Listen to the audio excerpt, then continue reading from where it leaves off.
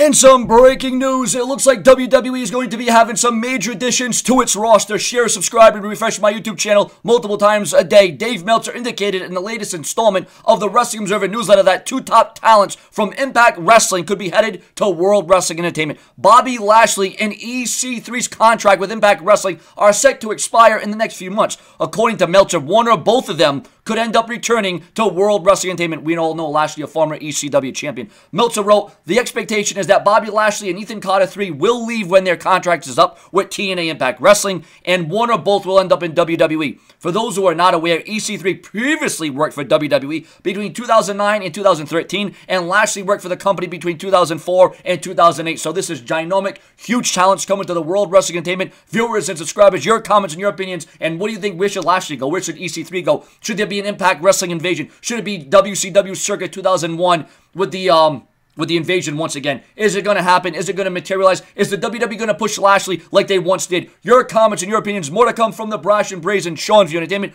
Don't go anywhere. What do you think about the prospect of Lashley, EC3, coming back to WWE?